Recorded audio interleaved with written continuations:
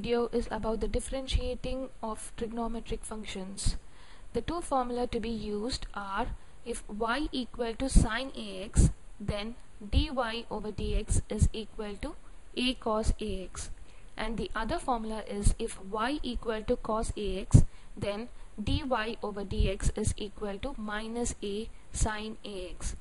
Example 1, s equal to 8 sine 40. Now we can see that s is a function of sine, which is the function of t. Now comparing it with the formula, we can see that the a is the coefficient of the variable x with which it is differentiated. Now in this case, the whole equation is differentiated with respect to the variable t, and the coefficient of the variable t is 4. So in this case, a is equal to 4. Now substituting it into the formula, we have dy over dx is equal to a cos ax.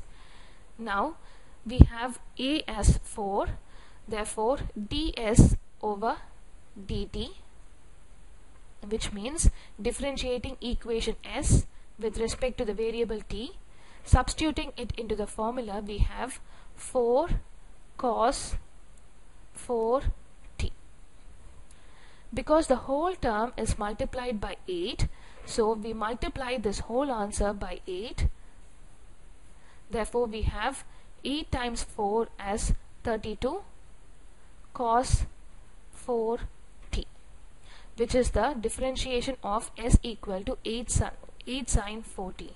Similarly, we have the other function cos, which is q equal to minus 9 cos 5y. To differentiate this function, we use the formula: if y equal to cos ax, then dy over dx is equal to minus a sine ax. In this case, a is the coefficient of the variable x. In this case, the coefficient of the variable y is 5. Therefore, a is equal to 5. Substituting it into the formula, we have dq over dy, which is equal to minus 9 is the coefficient of the whole term, so we write it outside, and when you differentiate cos 5y, the answer is a equal to 5, so it is minus 5 sine 5y. Minus 9 times minus 5 becomes plus 45 sine 5y, which is the differentiation of the equation q equal to minus 9 cos 5y. Repeating the examples again, we know that for this equation s equal to 8 sine 40, the formula to be used is y equal to sine ax, then dy over dx equal to a cos ax. The coefficient of this variable x is a. Therefore, in this case, the coefficient of the variable t is 4.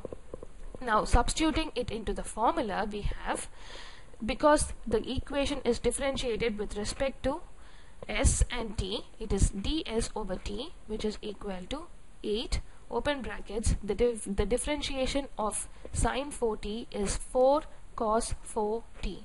So 8 times 4 is 32 cos 4t, which is the differentiation of 8 sine 40.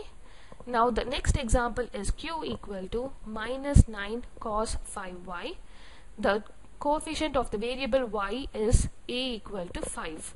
Now substituting it into the formula, dy over dx equal to minus a sine ax, we have dq over dy, because we are differentiating with respect to the variables q and y, which is equal to minus 9 is the coefficient of the whole term, which is minus 9, open brackets, cos 5 can be differentiated according to the formula as minus 5 sine 5y.